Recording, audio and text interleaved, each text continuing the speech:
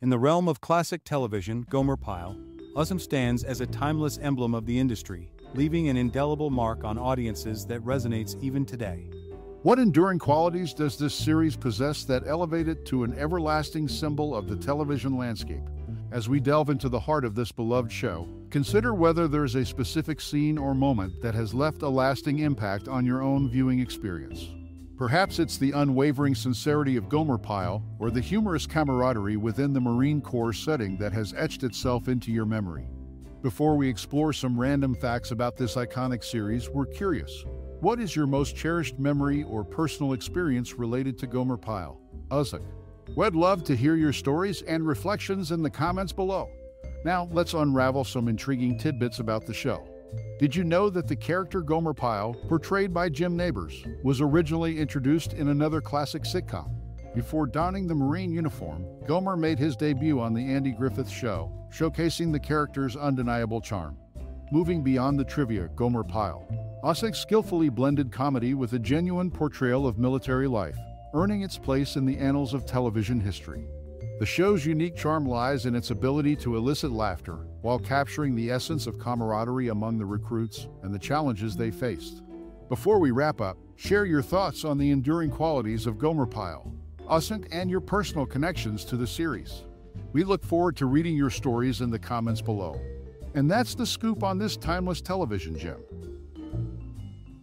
Gomer Pyle, a classic 1964 television series, emerged as a spin-off from The Andy Griffith Show, finding its comedic roots in the bumbling character Gomer Pyle. Originating in the fictional town of Mayberry, the show's premise shifted when the lovable, naive Gomer, portrayed by Jim Nabors, enlisted in the United States Marine Corps. Transporting the character from small-town charm to military discipline, the series blended humor with patriotism, creating a unique dynamic that resonated with audiences. Gomer's endearing innocence clashed hilariously with the rigid Marine environment, giving rise to iconic moments and characters, notably the tough but fair Sergeant Vince Carter. The show's enduring popularity lies in its wholesome humor, character-driven narratives, and the timeless appeal of Gomer's unwavering optimism. Its impact on popular culture is evident in the enduring affection for Gomer's catchphrases and the enduring image of the affable Marine. Gomer Pyle stands as a testament to the sitcom's ability to navigate diverse settings while maintaining its humor and heart, leaving an indelible mark on television history. Jim Nabors, discovered by Andy Griffith in a Santa Monica nightclub, originated the role of Gomer Pyle on The Andy Griffith Show. The 1964 TV series Gomer Pyle, a spin-off from Griffith's show, shifted its comedic roots from Mayberry to the United States Marine Corps. Notably, in a Season 3 Griffith episode, Gomer's induction into the Marines was portrayed differently than in the regular series. Despite the military backdrop and the ongoing Vietnam War, the war itself is never discussed in the show. The series managed to blend humor with patriotism as Gomer's innocence clashed with the rigid Marine environment, creating enduring moments and characters. Its impact on popular culture is evident in the lasting affection for Gomer's catchphrases, making it a testament to sitcom versatility.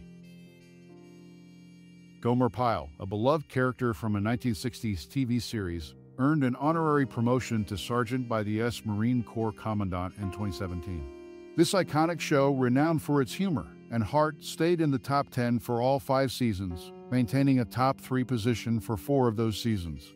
Notably, Sergeant Carter, a character in the series, was a Korean War veteran. Despite its military backdrop, the show never delved into the ongoing Vietnam War.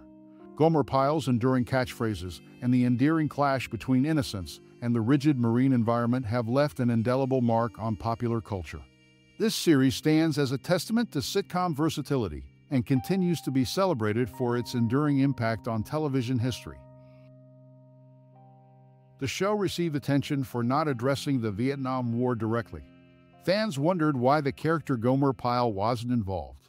Producer Aaron Rubin sought guidance from the Department of Defense, and the Marine Corps Commandant's response was to keep Gomer in the U.S. to maintain the show's humor and avoid the serious realities of the war. The decision reflected the belief that Gomer would be safe from danger within the country.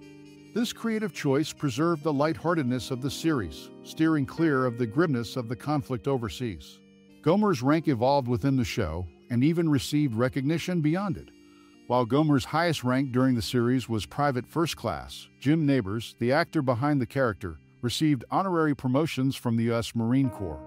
In 2001, he was honored with a promotion to Lance Corporal, and later in 2007 to Corporal, acknowledging his connection to the military through his portrayal of Gomer Pyle.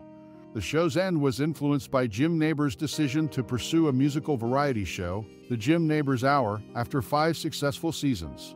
Plans to continue the series or transition it into another show were considered, but didn't materialize when key cast members opted to join Nabors in his new venture.